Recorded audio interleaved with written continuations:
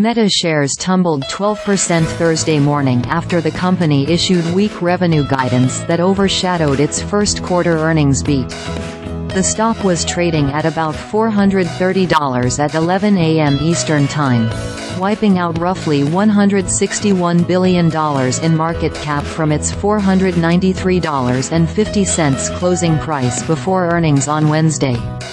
The company reported $4.71 in earnings per share on $36.46 billion in revenue for the quarter, exceeding the $4.32 in expected earnings per share and $36.16 billion in expected sales, according to LSEG.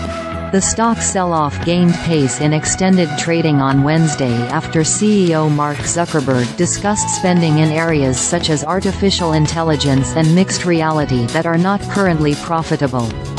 Meta expects second quarter revenue of $36.5 billion to $39 billion. The midpoint of the range, $37.75 billion, falls short of analysts' average estimate of $38.3 billion.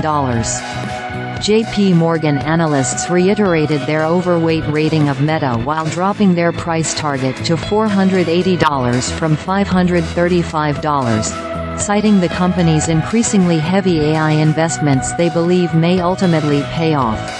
Meta's virtual ownership of the social graph, strong competitive moat, and focus on the user experience position it to become an enduring blue-chip company built for the long term, they wrote in a note Thursday.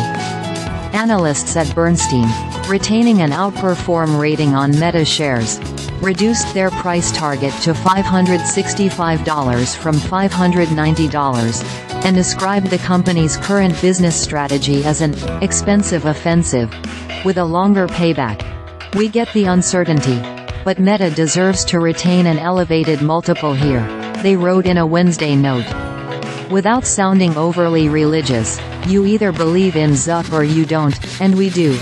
Barclays analysts maintained an overweight rating of Meta stock and lowered their price target to $520 from $550 in an investor note Wednesday.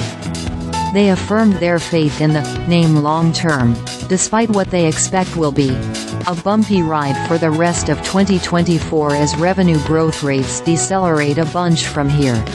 If there is anything Meta has proven over the years, it's extremely good at executing during big platform shifts in tech, arguably the best, the Barclays analysts wrote.